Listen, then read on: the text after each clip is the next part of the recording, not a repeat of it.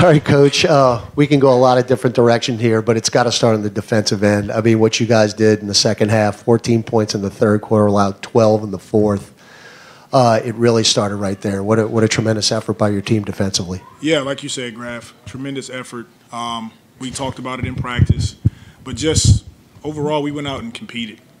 They knocked us on our heels early, but we sustained, and once we played with a sense of urgency, it was a big difference in our play overall. Again, you had 3 double-doubles tonight, but I want to start with Kyra Lewis, who really came off the bench and gave you a tremendous spark. You know, he hadn't played in 3 games. Was him sitting was able to sit back and kind of survey things? Did that help him tonight? You know what? I think more importantly than just the sitting, it's the work that he's been putting in. Kyra comes to the gym at 7 a.m. every morning. Those are the things that people don't see. He wants to be good. He does everything that you ask him to do. We spoke a little bit before he even set the 3 games. And I just talked to him about his role, his responsibility, and I'm proud of what he did tonight. We don't win that game without Kyra Lewis coming in and playing with that type of effort, with that type of energy, and then the scoring is an added bonus on top. But he was defending, he was blowing up screens, he was getting us into our offense. Those are the things that he's capable of and more, and once again, proud of him. And a little more to that. I mean, what were just some of the things you told him about? Hey, look, here's how you can positively impact games. Right? He has to use his speed. That's what he has that is hard to teach and is special. Use his speed defensively, picking up full court, causing havoc, blowing up screens, and then offensively just hitting and going. When he uses his speed, he's really tough to guard. And I thought he did a really good job tonight of just coming in and playing the type of game that we all have seen, and big time on his part. And you've said in the past that you want, JV shot the ball really well this year, but you want him to take even more. What did you think about him? Just, I mean, not only making 5, but getting up 9 in this game. It's what he's capable of. He's an elite shooter based on his numbers this year. So just looking at his numbers, we want him to shoot a few more threes. He went 5 of 9. That's a good percentage, and JV is more than capable. So instead of just diving every time, just having a balance of setting screens and popping, setting screens and diving, mixing it up, and he did a good job of that tonight. Yeah, in this past road trip, there's a lot of talk about, hey, taking that punch and then responding and not being able to respond. What was it like seeing tonight you guys fall behind and responded with physicality, hitting the boards, those type of things? Well, tonight was the opposite of what's been happening with us. The last 2 or 3 games, we get out to an early start, an early lead, and then teams up their intensity, and we don't sustain it. Tonight was the opposite. They came out and they punched us right away. Our guys just settled into what we do, which is guard, move the basketball, and play together. And we were able to sustain that and go out and go on a really good run and win the game. And on that note, just what do you think about the two-way play from Josh Hart these past few games? Attacking the lane, playing defense, all those things. Josh has been excellent. Everything that we ask him to do, he's going out and giving 110% on both ends of the floor. His game is really flourishing, and we just want to continue to build. It's a really good win against a really good team, and we want to take this momentum into Indiana tomorrow night. Hey, Willie. Sorry about that. Rod is really excited about the win, guys. I was talking to Ty Lue before the game, and I was just asking him, what kind of advice has he given you as this team, struggled a little bit earlier? And he said something about just staying the course.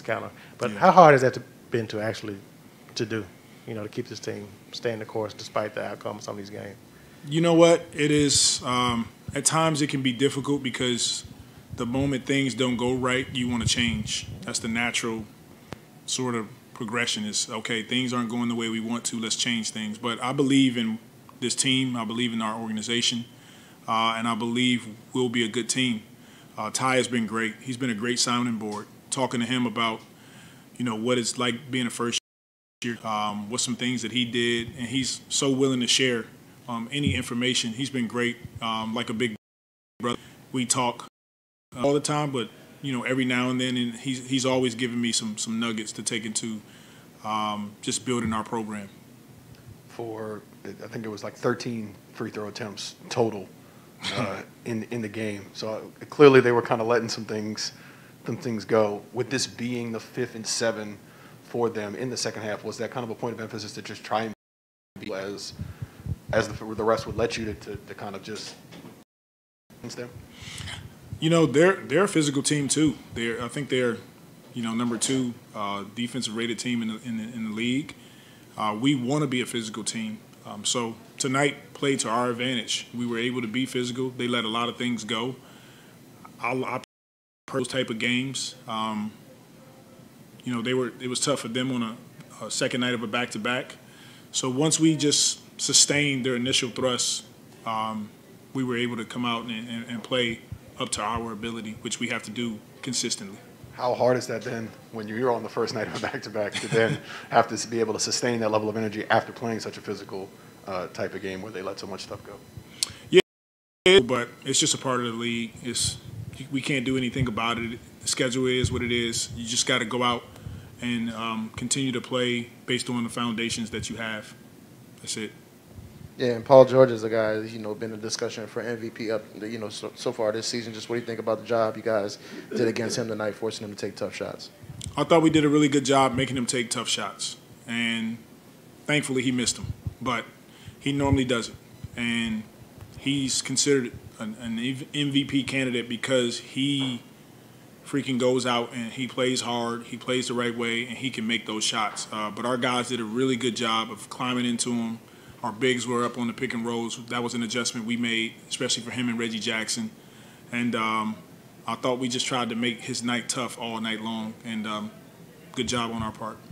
To that, what did you think of the play Herb had on him at the end of the first half there? Herb? Herb on Paul George.